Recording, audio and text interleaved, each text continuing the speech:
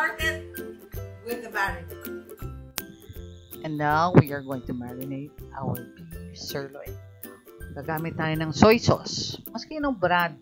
Ano yung familiar kayo? We have our sugarcane vinegar. We have a rock salt. And our freshly ground pepper. And then, brown sugar. And medyo mamasahihin natin ang mga ingredients sa beef tapa natin.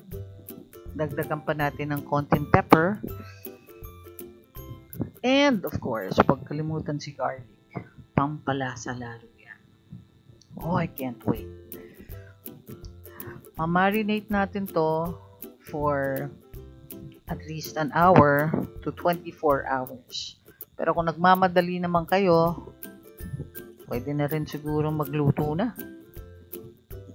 But best to marinate it 24 hours. Ito na. Ito na yung ating marinated beef.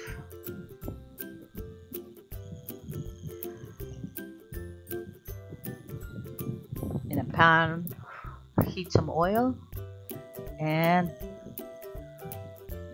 cook the beef tapa.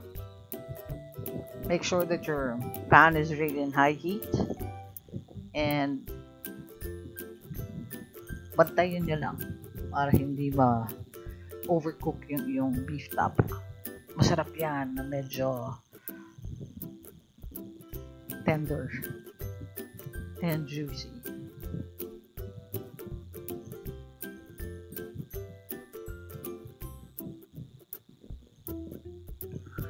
Kakagutom ah. Gusto ko nang kumain. Kung naaamoy nyo lang, napakabango. Napakasarap nito sigurado.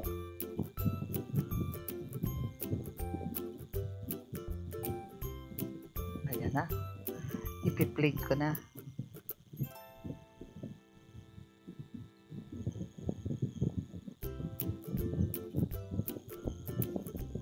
Wow.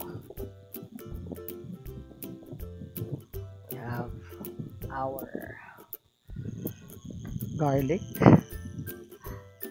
Yan na po ang ating tapsilog. Napakaganda. Napakasarap.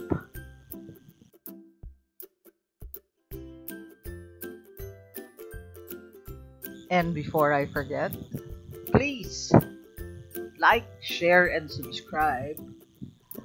And press that notification button. And please follow us on all our social media accounts. On FB page, Let the Cooking Do the Talking. And on Instagram. Thank you very much to all my subscribers for your continued support. Aba, mukhang masarap. May papikit-pikit pa ako. So tara, let's get started. And magluto na kayo ng beef tapa nyo. So until next time, let the cooking do the talking.